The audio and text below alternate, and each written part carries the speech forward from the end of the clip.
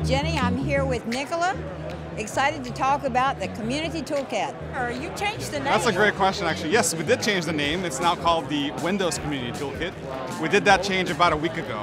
We have a new release coming out in about a few weeks from now, the version 3.0, and we're adding a lot of new Win32 features to it, such as controls and some components in there.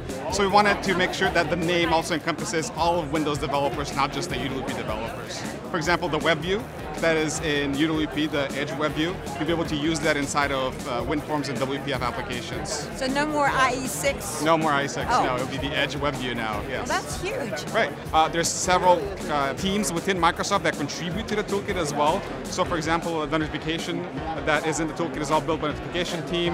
The web view that I just mentioned is built by the actual platform team. They actually put it in there. We just recently even started doing C++ code as well. Really? So the Microsoft research team and the input team in Windows, they decided to put a gaze interaction library inside of the toolkit, so you can actually use your eye gaze to control your actual UI. It's all in the toolkit right now. And that's all open source? It's all open source, it's all out there. It's on our repo. We have a beautiful sample app, so you can actually check out everything. You can edit the code in real time. You can see what's happening, and you can just copy paste it into your app and it works. I love it. It's getting easy to build for Windows. It's getting really, really easy out there. Yeah, and we just try to make it easier for everybody.